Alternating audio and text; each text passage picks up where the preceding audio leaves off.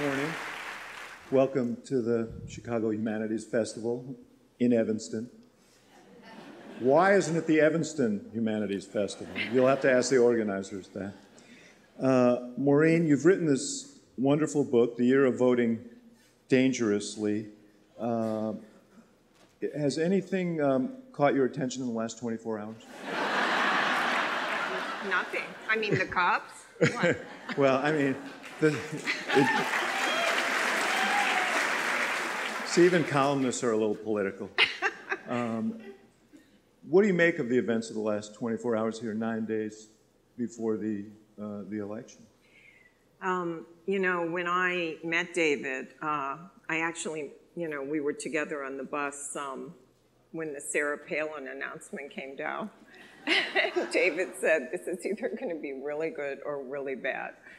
And we know what happened there. So I thought the 2008 race was the most amazing race I'd ever seen. It was like a Game of Thrones episode, the handsome young African-American prince coming and usurping the queen, and it had race, it had gender.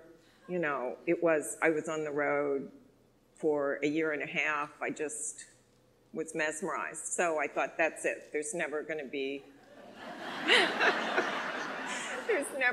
another race like that. So then Trump comes down the escalator, and Hillary's aides get out sledgehammers and bleach and begin cleaning emails. And this race, Bill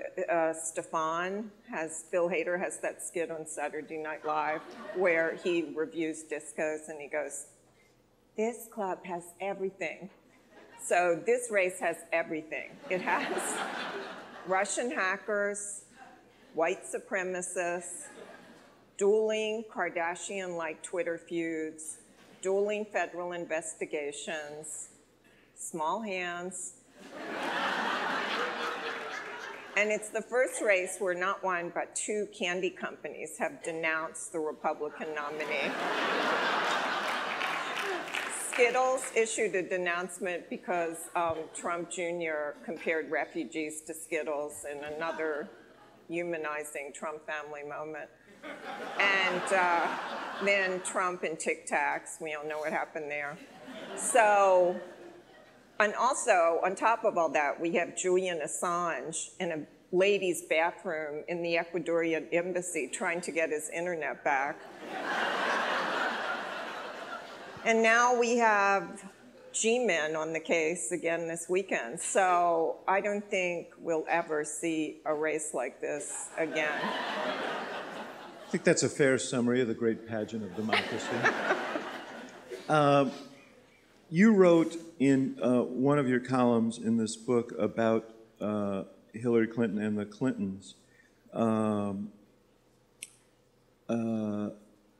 You said, certainly Hillary wants a lot of control. She has spent a lifetime cleaning up messes sparked by her overweening desire for control and her often out-of-control mate. She always feared that her emails could become fodder for critics, and now they have. Everyone is looking for signs in how Hillary approaches 2016 to see if she's learned lessons from the past trouble. But the minute the story broke, she went back to the bunker, even though she had known for months that the Republicans knew about the account. The usual hatchets, Philippe Reines, David Brock, Lanny Davis, and Sidney Blumenthal got busy. The Clintons don't sparkle with honesty and openness. Between his lordly appetites and her queenly prerogatives, you always feel as if there's something afoot.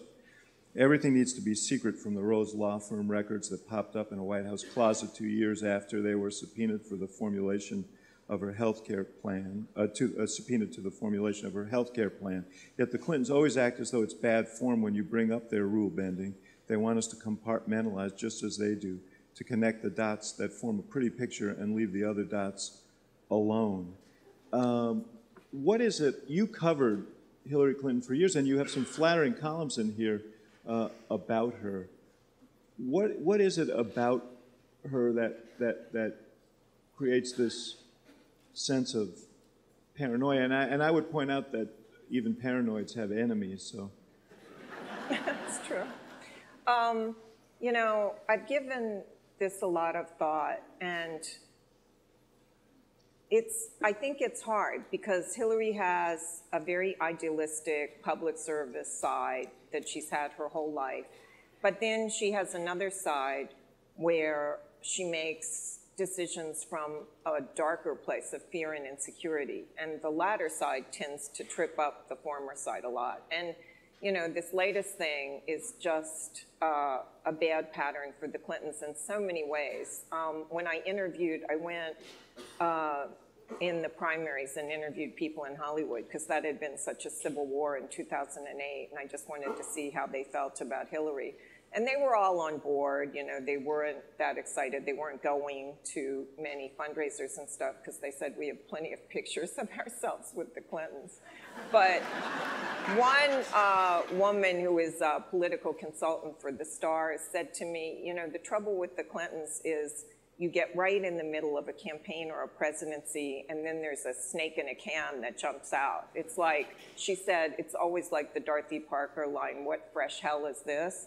So here we are, what, 10 days before the election, and there's a Clinton, you know, snake in the can that jumps out, and all of their agenda and is at risk, and the donors are having emergency meetings today. And so, you know, it's the same old pattern of records coming and going and popping up in a closet, or emails coming and going, and she says they've been given, but now it turns out they're on Huma's laptop that she shared with her husband. Yeah, I hate to use the phrases laptop or snake in the can in this case. I think that... Right, I forgot. Yeah, I know, that's like a New York Post headline. But, yes. Yeah, exactly. Right. Tell them what the New York Post headline was. You have to say. It was a stroking gun. Oh, yeah. So tell them what your tweet was about Weiner. Well, I don't want to get into my... You can see it on Twitter. Yeah, you can see my tweet on Twitter, but I said, essentially, here was a man of, I didn't have enough space to say overweening ambition, so I said, great ambition, and now he'll be a footnote in history, and I said parenthetically, at least I think it's a foot. So... David is a brilliant punster, and sometimes we try to pun together, but I can't compete. No, that's not true. We go on for hours. I know, but I'm not good at it. But anyway, so this is, you know, I tried to figure out what happened with Hillary, why she's so paranoid, and why she needs these attack dogs like David Brock and Sidney Blumenthal who feed the paranoia in this unhealthy way around her. But I think, you know, she obviously had a rough time in Arkansas. When I started covering her in '92, I have these stories in the book. She, you know, was chafing at the idea of First Lady. She wanted to call it First Mate, and she got, during that race... So she could jump overboard?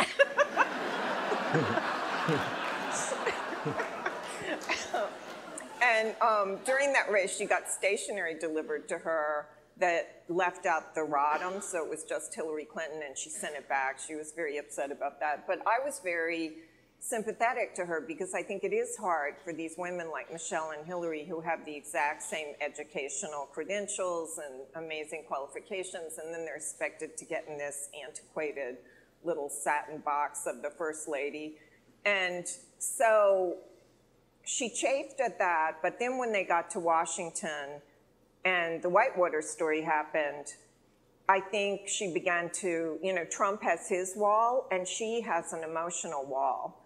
And she began to really build that wall high, and it's gotten higher and higher ever since. It's kind of ridiculous when you think about it, that she has a press conference once every, what, 250 days? Well, that's not true anymore, in fairness. I mean, she has been interacting Well, now with she the press has conference. to, because the FBI has found this laptop. But she also talks, she has press on her plane, and she's communicating with them on a regular basis. So.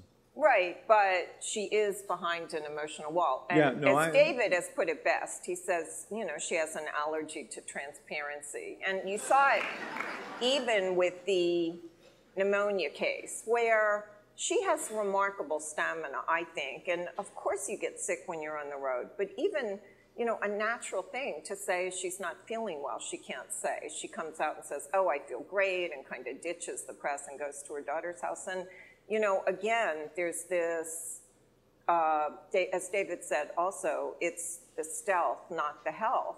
Like, just why is the first reaction to everything to hide it? And, oh, so I was going to tell you, so George Stephanopoulos said that if he could bring a genie out of a bottle and change one thing about his time in the Clinton White House, it would be to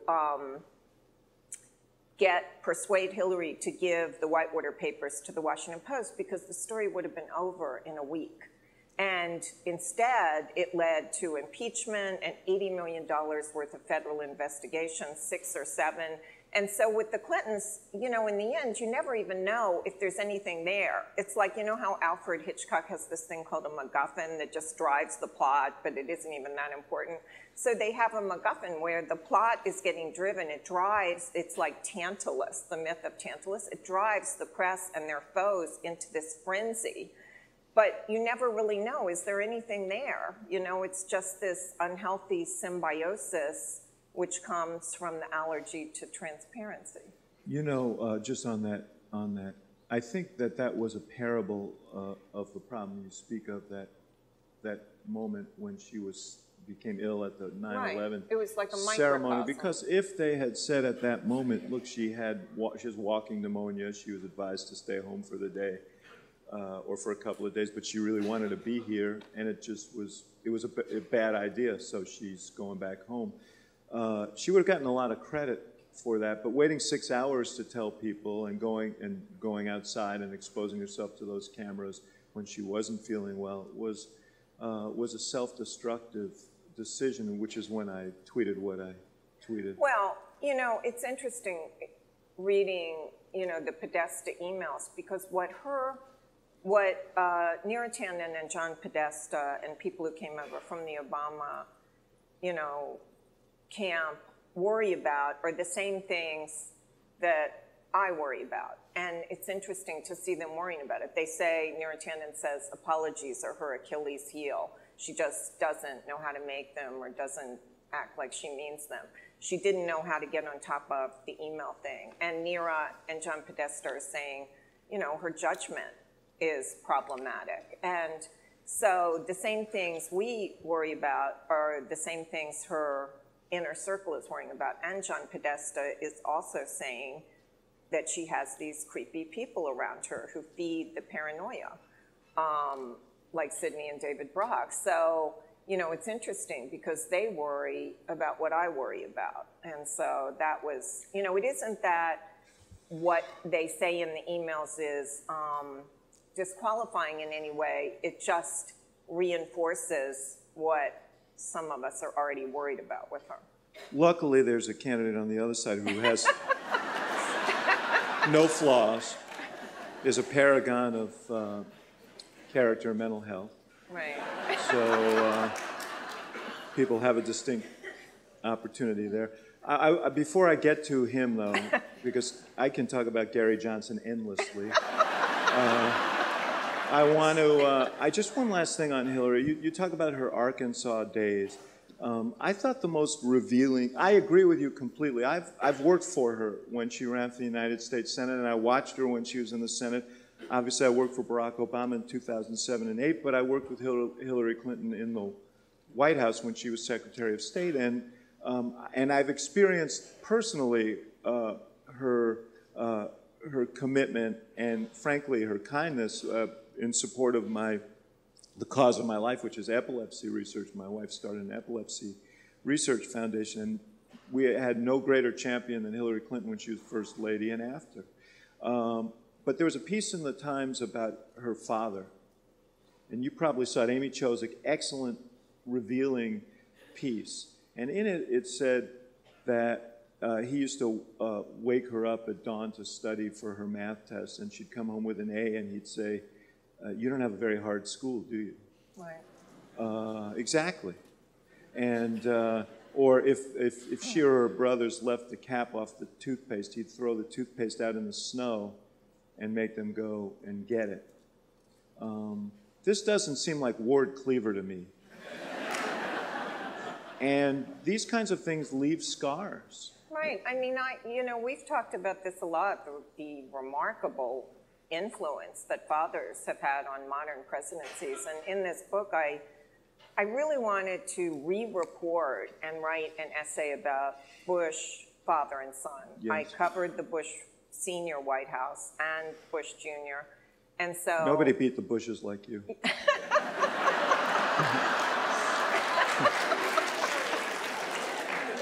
So I have this essay, which I'm really proud of. And, you know, to me, the father and son relationship, loving and competitive, led to the worst foreign policy mistake maybe in American history. So, you know, the influence of fathers is just huge. And I mean, how do you see it with Obama, the fact that he grew up with us? Well, I find the most intriguing question about Barack Obama, and I know how you'd probably resolve it, because there are a lot of essays in here on him that reflect your thinking on him, which we'll get to. But what I find remarkable is most politicians, Bill Clinton is a great example. He lost his father at an early age. His mother went off and he was left with his grandparents. Not dissimilar to Obama's circumstance. But what it propagated in Bill Clinton was this sort of unquenching thirst for approbation. I mean, he lives for it in every way. And I never saw that in Obama. He's a guy who, I mean, he's very family oriented. Nothing means more to him than being with his kids. And you know, I told him when he was thinking of running for president, I said, I don't think you're pathological enough to run for president. But I mean to ask him, I'm hoping to sit down with him for a podcast, and one of the things I want to ask him about, but don't tell him, is why? How is it? You know, and I've asked his siblings about that, or his sister, I should say, about that. And because his mother wasn't around a lot either. She was pursuing her career. He was with his grandparents. So I'm eager to, but I think how you relate to your parents, how your parents relate to you, whether you get that sense of love and or not, you know, if success if love and approval is conditioned on achievement, what does a failure mean to you? It's not just a failure in whatever you're pursuing, it's in your own consciousness, the threat of loss of approval. So anyway, as long as we're deep into psychobabble, let's move on to Donald Trump. Speaking of actually, pathology, because his father and that father-son relationship is pretty formative to who he is, and you've spent a lot of time with him. Right. Talk about what you see in him.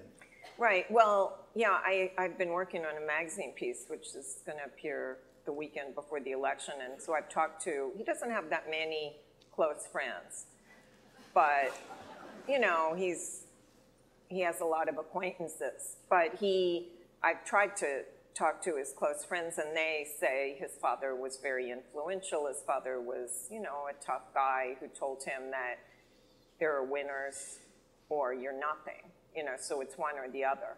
And who sent him off to a very strict military school when he was getting in trouble or kind of being obstreperous or bullying. So, and as, you know, as someone who has covered him said to me, he never really left the military school. That's where he got this taste for belligerence and fighting, and he still loves belligerence and fighting. I asked him, and Joe Biden are going to go at it sometime soon. Right, in the back of the gym. Right. I asked him when the violence first started happening in a bad way at the Chicago rally in the summer, I asked him, I said, you know, aren't you worried that something bad will happen? Reporters are getting roughed up, people or minorities are getting roughed up. And he paused and he goes, no, I think that adds a certain level of excitement. So he does have that kind of attitude, you know, that came from his father sending him off to military school. Well, he's exciting. Yeah. You know, I read a profile of him in the Washington Post in which he said, or someone said to them, wasn't denied by the Trump people, so I assume they accept this, that his childhood hero was not, were not real estate magnates, certainly not political figures. It was Flo Ziegfeld.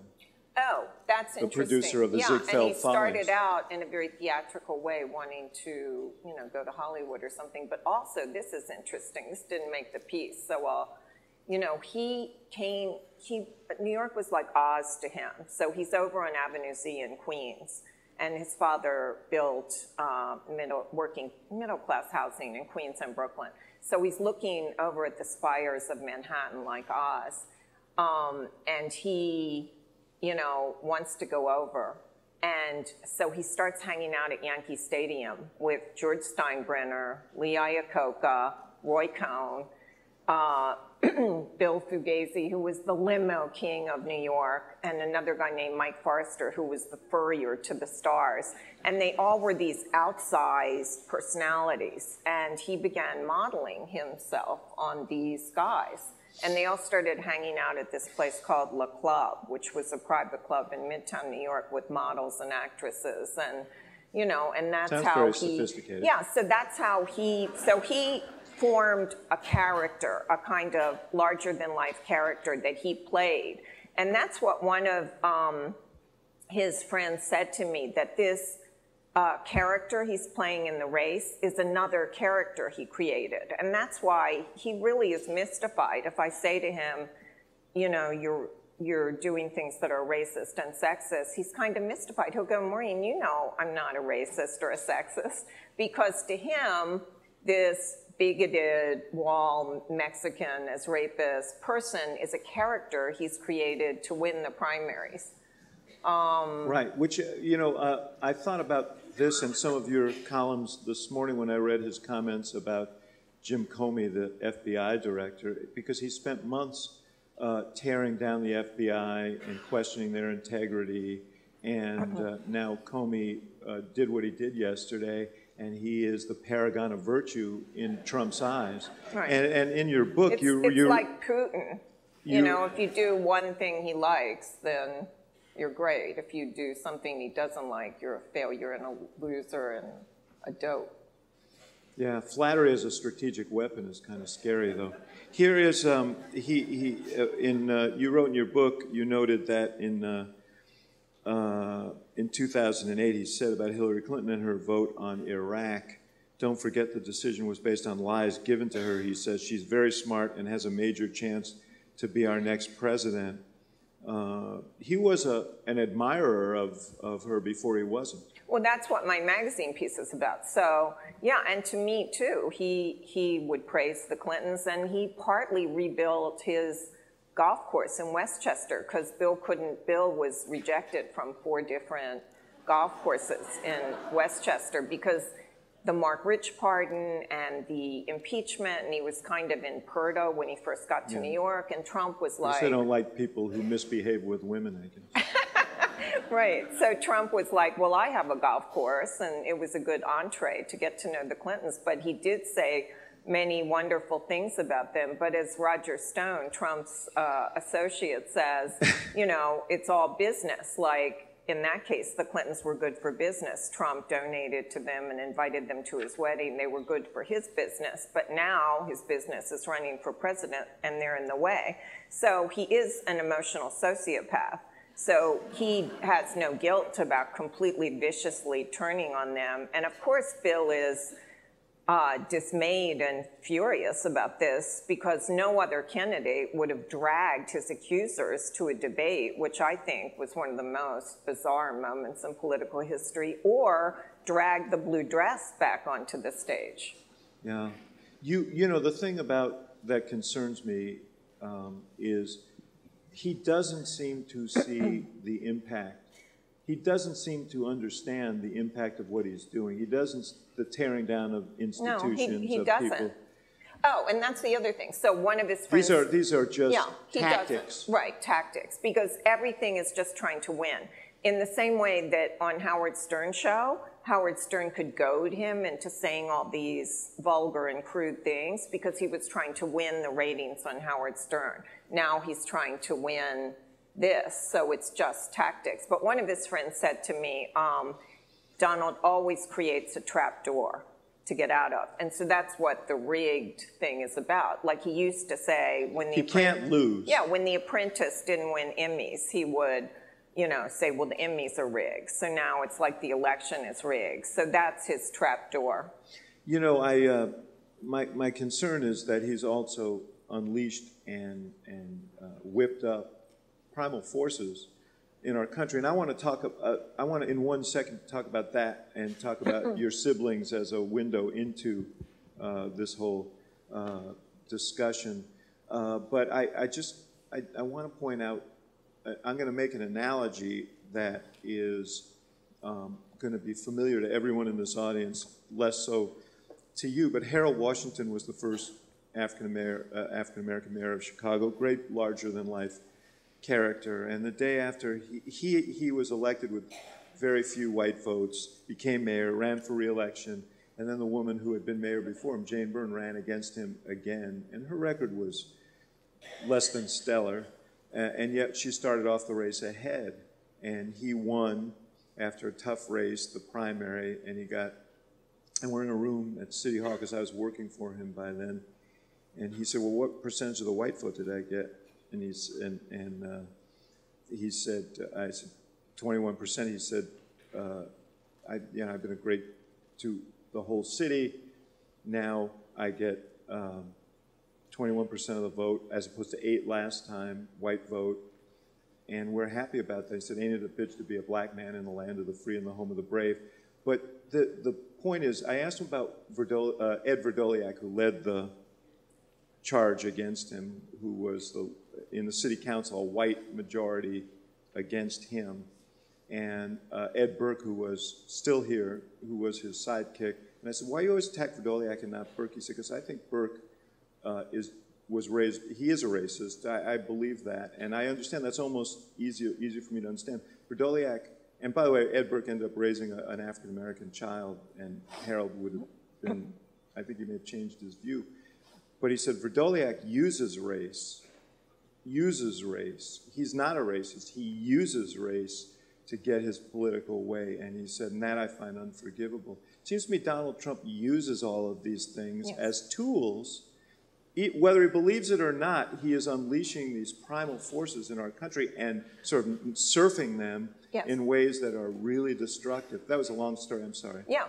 No, that's a brilliant distinction, because that's why Donald Trump doesn't understand. He and Ivanka are only now, they've been in denial. They are only now beginning to realize that their brand is trashed. And the Trump organization has had to come up with a different name for the new hotels they're opening. They're calling them Scion. And the Trump Place apartments in New York have taken his name off the doorman and the doormats, and they're calling themselves, the Trump Place apartments are calling themselves the Riverside Apartments. So I think it's sinking, and there's a boycott against Ivanka's clothing line. So I think they could take his name off the side of the building downtown.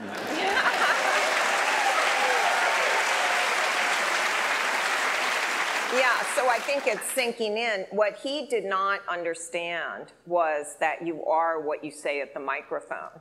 I mean, that's what I was trying to get at when I interviewed him. Like, if don't you understand that when this stuff happened at rallies, because of what you said, you become a racist and a sexist because of what you say. But he, again, I think because he thinks he's creating a character.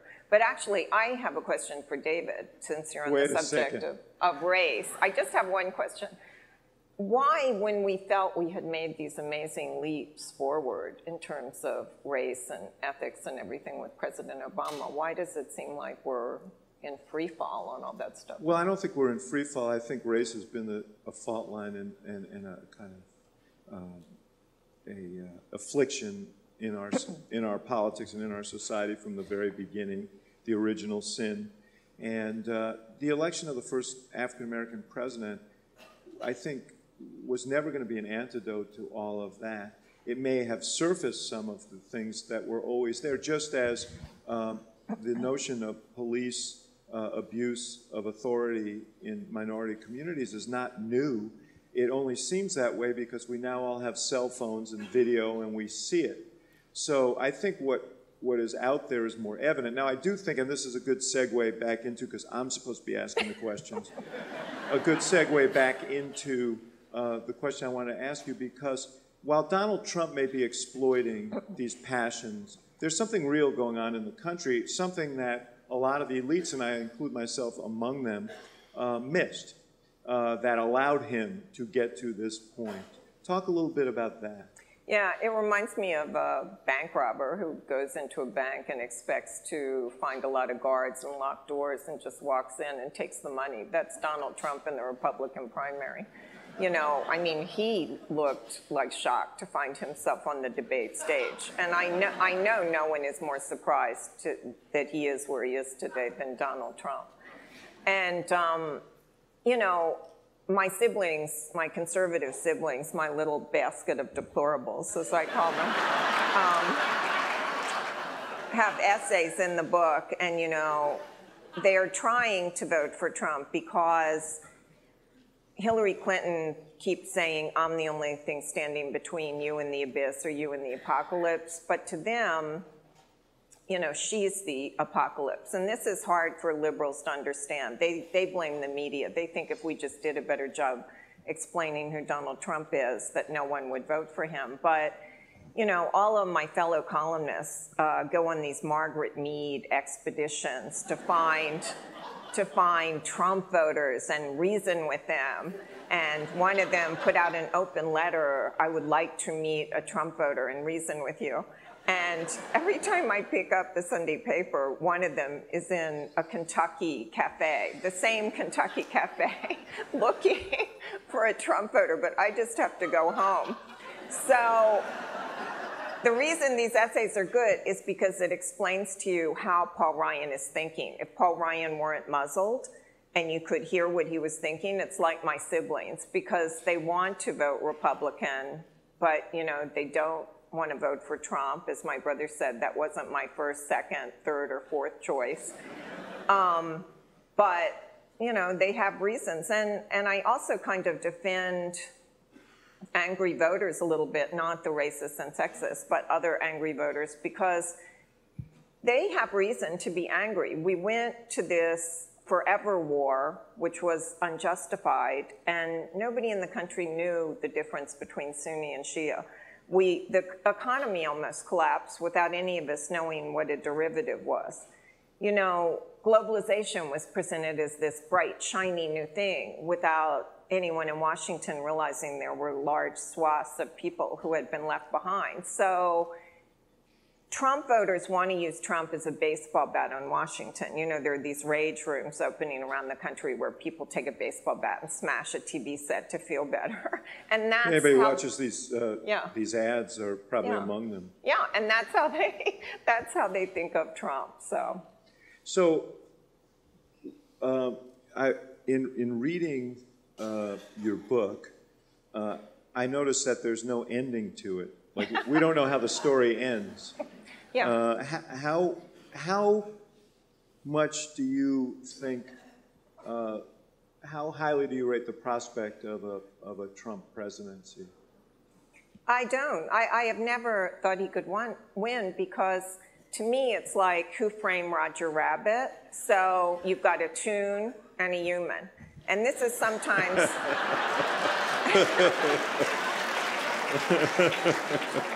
And this is sometimes why the press has a hard time figuring out how to cover him, because he's a tune. And we've never seen anything like it, and I don't think we will again. I think he's going to disappear like a fiery orange comet hitting the ocean. This is, I'm sorry, I stepped on your line there. No, that's okay. This is a disagreement that you and I have. Yeah.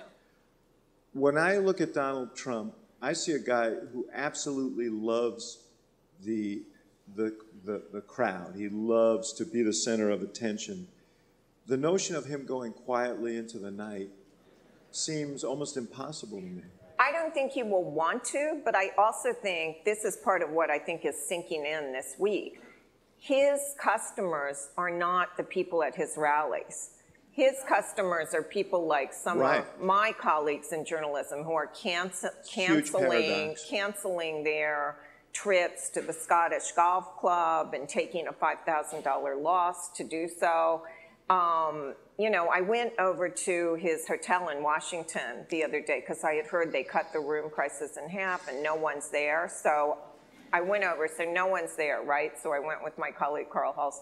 And under the Trump sign, there's an African-American family having their picture taken. And Carl thought, that's weird. So we went around front and they were doing thumbs down under the Trump sign. So that'll probably be their Christmas card. So.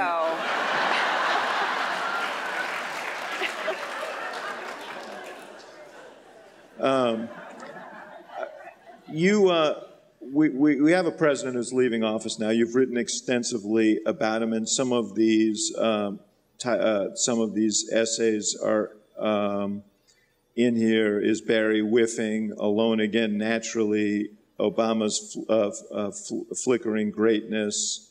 The lost art of loyalty. No bully in the pulpit. What do you think Obama's legacy is? This is so funny because I first heard his name here in Chicago. My girlfriend, Julia Diliberto, who's a brilliant writer who I've known since I worked for Time and she worked for People magazine, is here with me today. And she first told me about him because I was going to have a book party for my first book. She was giving me one in 2004. And she said, there's this politician here, Barack Obama, we should invite, because he's a cross between JFK and Jesus. I said, yeah, let's invite him.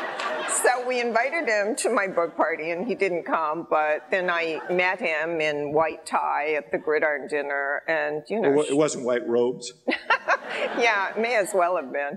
And, you know, sure enough, he was remarkable, and that's how David and I spent a year and a half on the road together. And I went to Cuba with President Obama recently, and I was really struck that I was just really proud to have him as my president. And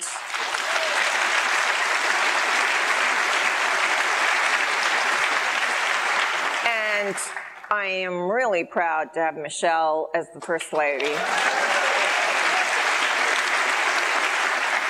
And in fact, I called over to Michelle's office recently and I said, I don't think I've ever done this before as a columnist, but I'd like to do like a completely positive, glowing column. Sure, they greeted that with a little bit of suspicion. Yeah, so they didn't do it because they probably didn't believe it. But, but anyway, they had the two girls who I think are off the charts, remarkable, and, you know, always make our country look great. But anyway, this is his overall legacy. I think he will be seen as a transformational president, you know, because of who he is.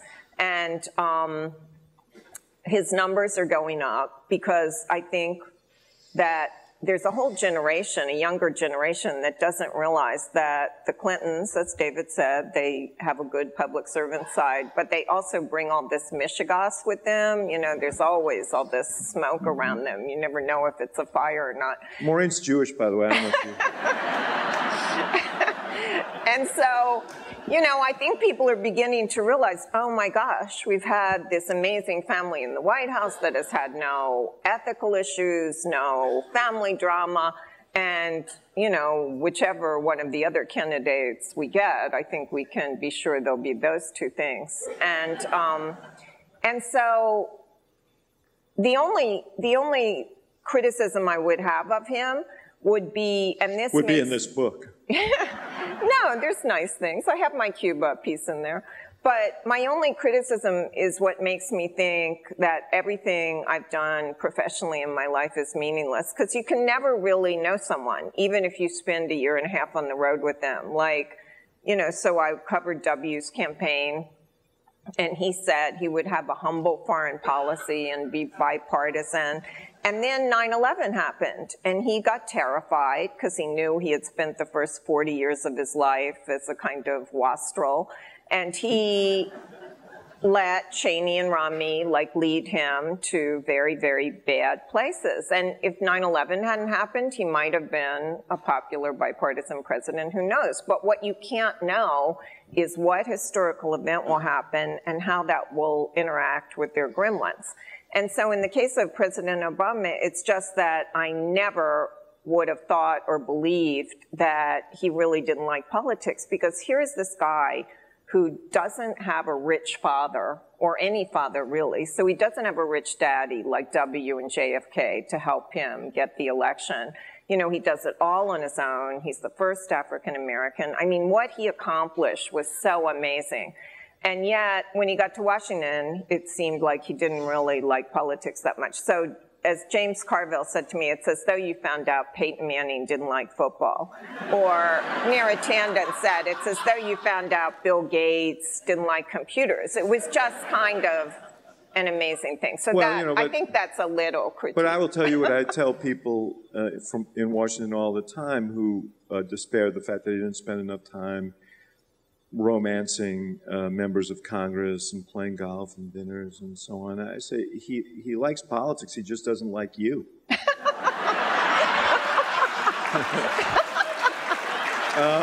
Do we have, I'm sorry to be so maladroit, but how are we taking questions here? Thank you both for being here. I would like to address the idea of 9/11 anniversary and the heat that generated from Hillary getting sick afterwards. Does it ever occur to anybody that if she knew she was sick, if she didn't show up at that event, she had been the senator, she had done so much to help the firefighters and everything post 9/11. If she hadn't shown up, Trump would have made a big deal about that. So yes. That's my question. I think Hillary and even Trump have remarkable stamina. You know, I was on book tour for 3 days. I had a fever and I sprained my ankle. And she has been doing this for 1.5 years. I don't think that was the problem. Let me just say, I thoroughly agree with everything you said. The issue was just how, once she became ill, it was handled. And just to put it in context, she was under assault from Trump and Rudy Giuliani and others who were claiming she was not healthy enough and didn't have the stamina to be president. And so she was not willing to acknowledge the fact that she was sick. And it goes to the larger problem, which is her instinct was to deal with it in a way that was less than forthcoming. And that's why I said the problem was stealth and not health, and she was reacting to the wrong problem. So I thoroughly agree with you. Look, I admire her for showing up there when her doctors told her she shouldn't. That's thoroughly admirable. And if she had just told that story, if her people had told that story instead of sort of sneaking off and 6 hours later acknowledging she had pneumonia, I think it would have gone over very, very well. So it's another case of her kind of a self-inflicted wound. You know, there's something interesting also. So I was interviewing Donald Trump when he was formulating the stamina. That was going to be her insult. Like, he gave me wacky and neurotic. He was going to say she had no stamina. And I said to him, that's ridiculous. She has enormous stamina. But what's interesting about it is he never can criticize her for not being tough enough, which you would think would be the criticism of the first woman to run in a major party. So even Donald Trump cannot criticize her for that. He tries to criticize her on physical stamina, but he can't criticize her for not being tough. And in Hillary's case, usually women politicians get what's called a virtue advantage, like they're considered more honest, and she doesn't get that. But no one questions her toughness. In fact, she gets most of what traditionally you would consider male attributes: strength, experience, preparedness to be commander-in-chief. So, next, yeah. I'm of the opinion that our next president will be female. And more to your... Do you want to put a name to that? You're not a Jill Stein guy, are you?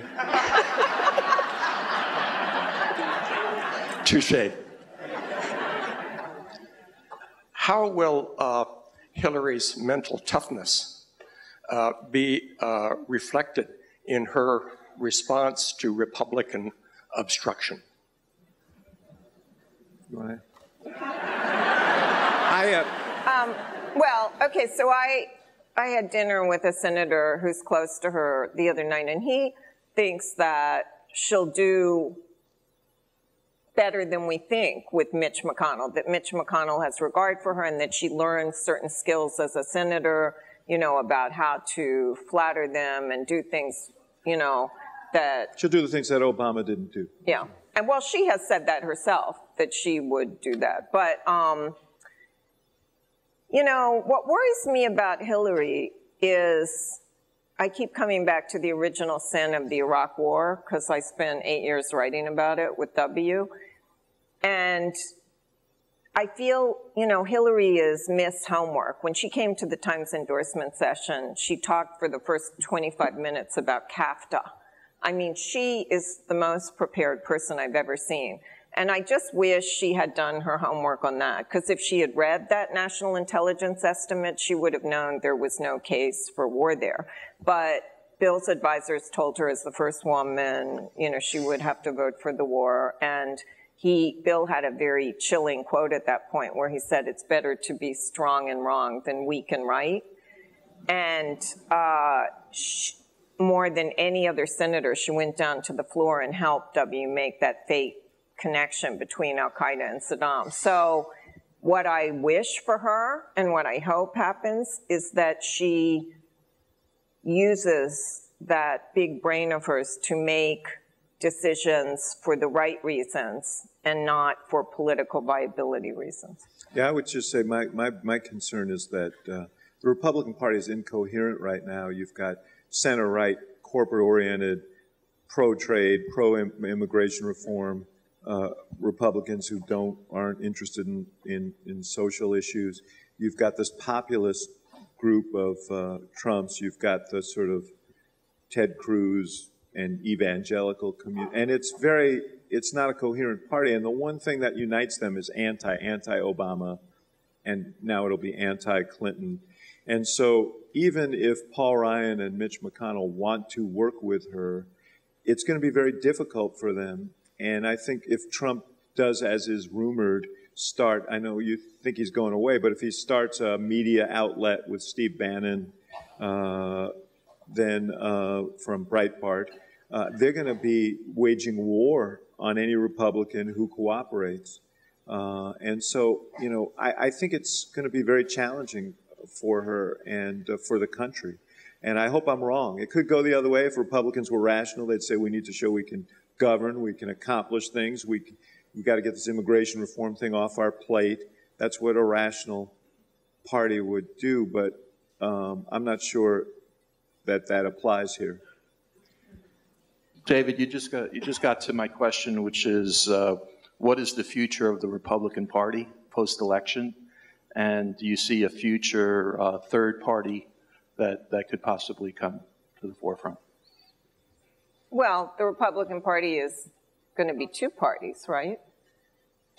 We'll see. Yeah, I mean, as I said, it should be.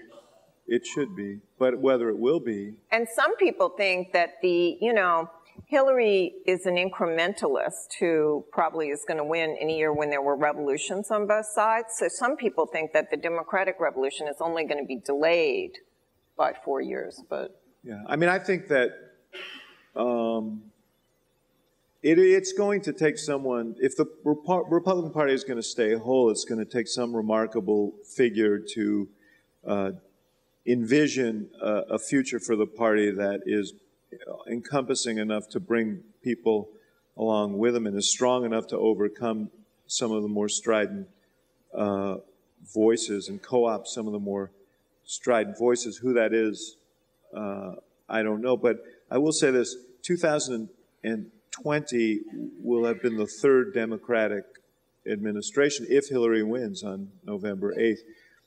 It's very hard to win a third term for one party. It's even more. It's going to be, much more difficult, I think, to win a fourth, particularly if the economy doesn't continue to grow and we hit a recession, which we're due for at some point in the next 4 years. So the Republicans may see an opportunity here, and they may be desperate enough to win to make some adjustments, which is what happened with the Democratic Party after the 80s when Reagan just beat the hell out of the Democratic Party. But how long do you think people like Paul Ryan and Kelly Ayotte and people who were the rising stars will suffer from the scarlet letter of Trump? Well, Kelly Ayotte may suffer from the scarlet letter of Trump on November 8th. Yeah. But the Paul Ryan question is an interesting question. We talked about this yesterday because he has this vision, this big tent vision, this Jack Kemp vision of the Republican Party. He's quite conservative, more than I think people realize, but he, at least his rhetoric, and he's been embracing of immigration reform and some other things that are completely antithetical to his caucus. Now he's going to lose a bunch of moderate Republicans, perhaps even up here in the northern suburbs this November. And he's going to be left with a caucus that's smaller and more reactionary and very difficult to manage. And one interesting decision he's going to have to make is, does he want to be the Speaker of the House, or does he want to be president and lead from outside that post? But, you know, he has that Freedom Caucus. We said yesterday it's ironic to be enslaved by the Freedom Caucus, but that's where it is. Do you think that James Comey had to do what he did, or should he have withheld the information? Well, you know, he had a kind of Sophie's choice there, where he, if he withheld the information, he would be charged with suppressing information. And so in the end, he found that the lesser problem. He did not want to be in a position where he was accused after the election of suppressing information, and that's how he made the decision. I think that's right. I think he thinks he was protecting his institution. The problem with it is that he released just enough information to inflame the campaign and not enough to understand what it was that he was talking about. And so he got trapped between wanting to be, as Maureen said, wanting to be transparent enough so that he couldn't be accused of withholding information, but withholding enough information that he's actually now a major issue in the campaign. So I don't think he handled it very well. But let me just say, I am a former journalist and now kind of a quasi-journalist again. And so I read a lot of journalism. There isn't a better and more fluent writer in American journalism than Maureen Dowd. So,